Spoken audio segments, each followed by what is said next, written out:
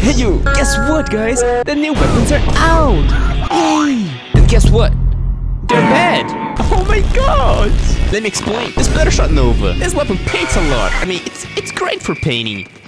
And that's all. You see, whenever you try to kill someone, it's basically impossible. Like, look at this. Okay, that wasn't a good demonstration. But hey, in the middle of the match, 5 shots, you're probably gonna die before you kill someone. Next up, the cringe roller. You see, I call it the cringe roller because apparently Nintendo specifically made this roller to not kill.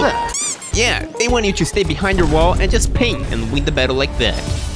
Look at this, I painted this whole area in 3 seconds. Yeah, that was a lie. Then lastly, the charger pan. Is that its name? I don't know. But this thing, it had potential. But then Nintendo said no, because you can't swim with the charge shot. What was Nintendo thinking? It means like Nintendo have good ideas, but then they just throw everything out of the window because... yeah, Nintendo. Sadly, that's all we got.